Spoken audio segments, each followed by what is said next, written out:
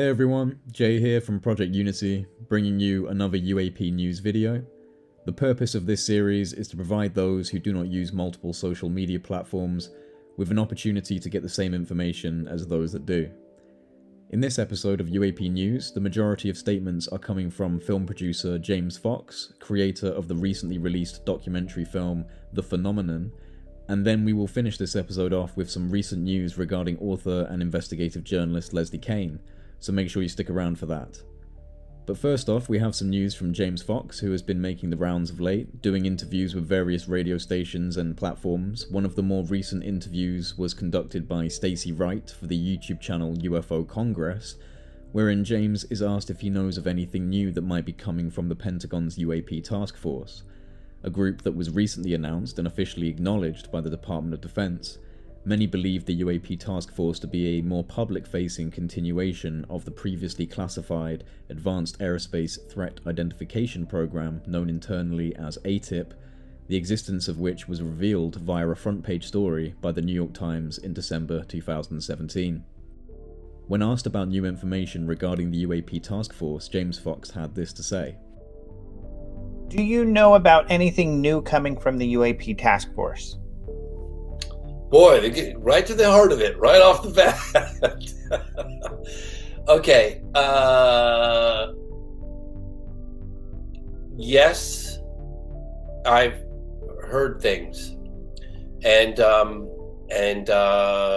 I can't reveal the source, and I can't go into detail, but I think something fairly big is coming down the pike in a couple of weeks, and I'll have to leave it at that. James also let us know that a high-level contact of his within the CIA had told him that his latest film, The Phenomenon, had been making the rounds in DC and the Pentagon.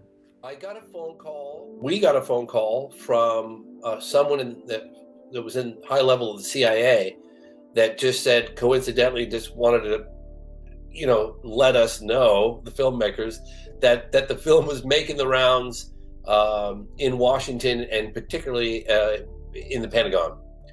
Next up is yet another statement from James Fox, this time coming from a recent interview conducted by Ryan Sprague, creator of Somewhere in the Skies podcast, wherein James Fox was quoted to say, "I know unequivocally that something very big is imminent, and I know that for a fact, and I think that it's going to come in the form of a statement or something of that nature." What James Fox might be referring to here in regards to upcoming announcements is anyone's guess. I certainly haven't been told anything, and so we're all waiting to see what this new information could be and in what form it might take. James did say that this may come in the form of a statement, so perhaps we can expect to see a compelling statement from some level of government, whether that be the Pentagon or a military or intelligence branch, but this is of course all speculation and we'll need to see where this all goes. And lastly, we have an extraordinary story from UFO and survival after death author Leslie Kean, who has revealed how last year she witnessed the full body materialization of a dead man who claims to be a 19th century Scottish physician. In an interview with book publisher and blogger Michael Tyne, she says that a seance with UK physical medium Stuart Alexander, the materialized man Dr. Franklin Barnett, walked out of the cabinet, stood in front of me and touched my hair.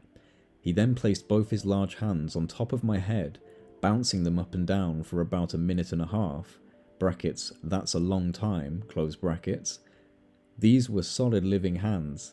He spoke in his recognizable voice and said, "I just wanted to let you know that I am a solid human being."